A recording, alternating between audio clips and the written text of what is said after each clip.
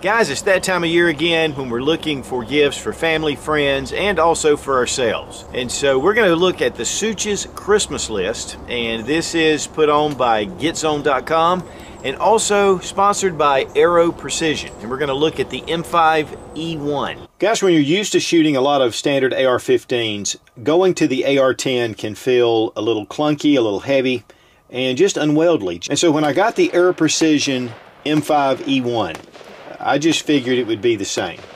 But once I picked it up, I mean, it's a very lightweight AR-10 style rifle. It isn't the .308 caliber, but it has a 16-inch barrel. It has a very lightweight M5 Atlas handguard, and this is a big plus for this rifle. Now, sometimes that's a trade-off because you have more recoil. But the pleasant surprise is because of the muzzle brake, this rifle just shot very smooth. It does have the Magpul STR stock and the Mo grip. Now it does come with a 20-round Magpul PMag, but I just happened to slip one of my 10-rounders in here because when we were at the range. Now let's drop our magazine, make sure the gun is unloaded, and it is. The 70-75 T6 upper and lower receiver, very well finished. We do have a flared mag weld to be able to get those big old PMags in .308 in there. Of course, we have Picatinny rail all along the top. And check out this big old bolt carrier group, but it is trimmed down. But the M5E1 comes with, again, an 18-inch barrel with a mid-length gas system. So that gas system definitely helps in getting those second and third follow-up shots quickly. This is the chrome moly vanadium. It's 8620 steel. You can get this in the stainless steel version, but the compensator on the end definitely helped. And this is the VG6 Gamma. It is, again, for 7.62. And the ports just tame that recoil. Now the handguard is one of the Aero Precision M5 Atlas R1s. This is an M-LOK. You can still get it in key mod if you want. The one secret to this handguard, not only is it thin, and that's one of the reasons why this rifle just felt very balanced, but it's also very lightweight. This comes in a 15-inch and a 12-inch. The 15-inch weighs 8.6 ounces. But then they also have the S1. And the S1 has your Picatinny rails at the front and here at the back, and then it's just, there's no Picatinny here, honestly, where it's just really not needed. You can see the top is ribbed. It's just a really nice, thin, gripping handguard. But the M5E1 also has the Radium Raptor lightweight ambidextrous charging handle. This is made from 70-75 T6 aluminum, and of course it is for the AR-10 style. One of the things they've done, though, is they've got an overmolded polymer over your metal handles. Now, these are ambidextrous. You can grab them by both. You can grab them singular on either side. So it's a very smooth feel to it. The polymer, again, it's very grippy, so you don't have to worry about loosening your touch. There are teeth on the back and on the front. So I grab here, able to pull that.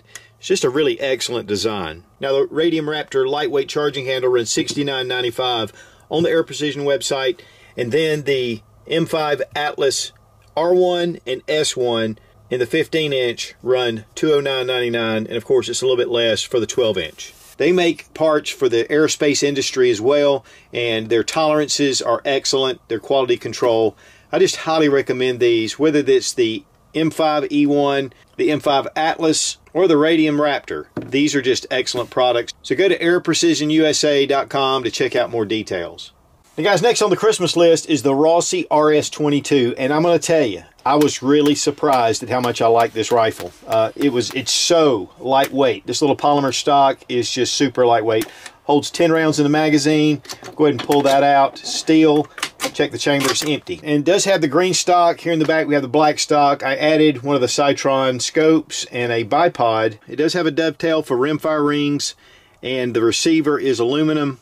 We have a fully adjustable rear sight with fiber optics. And then up front we have a hooded front sight with a contrasting fiber optic rod. The barrel is 18 inches and the muzzle is crowned. One thing though that really impressed me was this stock. It has nice texturing here, and at the front has this area right here to grab, and it just nestles in your hand. If you have your sling adapter here, of course you can put a bipod on it as we've done on the black model. And we have a Monte Carlo style cheek piece that's molded into the stock. I believe this does come in an FDE as well as the black and then the OD. But now the best surprise about the Rossi RS22 is the price. These run $139 retail on the Rossi website, so you can definitely get it for less at your local gun shop. So check out rossiusa.com for more information. This company is owned by Taurus. And guys, this is just a great little gun to take out to the range for the whole family and just have a lot of fun. Now this is a rifle that I've really been looking forward to, and it's the IWI Galil Ace. The Israeli military has been using Galils for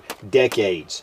It is a variant of the AK-47, but much more refined. Even though it's a lot of the same basics, it feels like a totally different rifle. This one is in the 7.62 by 3.9. We're gonna make sure the gun is unloaded. We have our mag release right here. Check the chamber, and the gun is unloaded.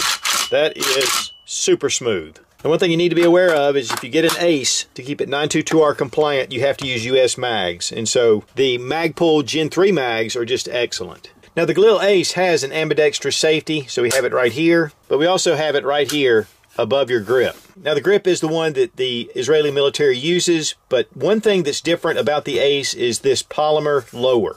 And this whole section right here is a one-piece polymer, including the grip. The charging handle is on the left side, and it is reciprocating. This plate keeps dust and dirt and everything else out of your receiver, which the AK has like a slot right here, and that is one of the things, even though the AK is super reliable.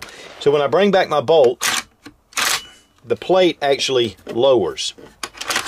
You'll notice it kind of rocks, but it keeps this sealed. The Picatinny rail all along the top of the receiver, and it comes all the way out to the front sight.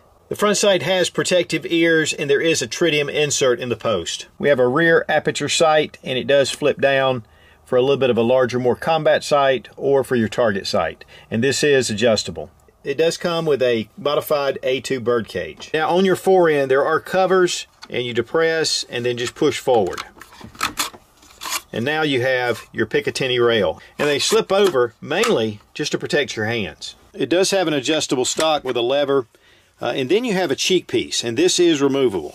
And the stock is foldable. If you want more information though, go to iwius.com. Guys, I had a 1022 for 20 years before I ever really experienced a Target heavy barrel 22. And I've never been able to look at the 1022 the same. It's amazing what these rifles are capable of.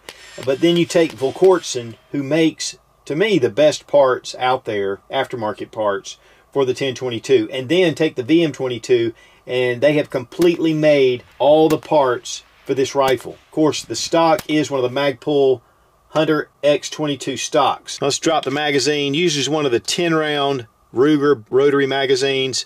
Check the chamber, and it's empty. You'll notice, though, that the bolt is really finely polished. Has a nice bluing on it. Has a larger charging handle with a knurling, so makes it really easy to be able to pull that back. The upper receiver has the Picatinny rail milled on top. It is super stable. And we have one of the Nikon Monarch 4x16 scopes on here, and we just got some really incredible accuracy with this. Volkortsen says that the VM22 is guaranteed to shoot a half MOA at 50 yards, and it will do it. But really, to get that kind of accuracy, you need a really good trigger. And the GT2000 trigger group that is made by Volkortsen, which is a CNC milled machined piece, much better than the Ruger polymer, 2¼ pound trigger pull with an over travel adjustment and also a take-up adjustment. And so this trigger pack in itself, which I would highly recommend adding to your existing 1022 if nothing else. Now Volkortsen calls the barrel a super light barrel. It is carbon fiber. It does have a steel insert inside, but you can see the carbon fiber design in here. It is beautiful. And it's super lightweight. With 22, the forward flow compensator may be an overkill to keep recoil down, but it does also protect your crown. But every little bit helps. Guys, to me, this is one of the best 1022 designs in the world. And if you want more information, go to Volkortsen.com. So guys, I hope that this helped in your decision making for your Christmas gift giving. And I really appreciate GetZone.com for helping put this together, and also, again, Aero Precision for their sponsorship. Be strong, be of good courage. God bless America. Long live the Republic.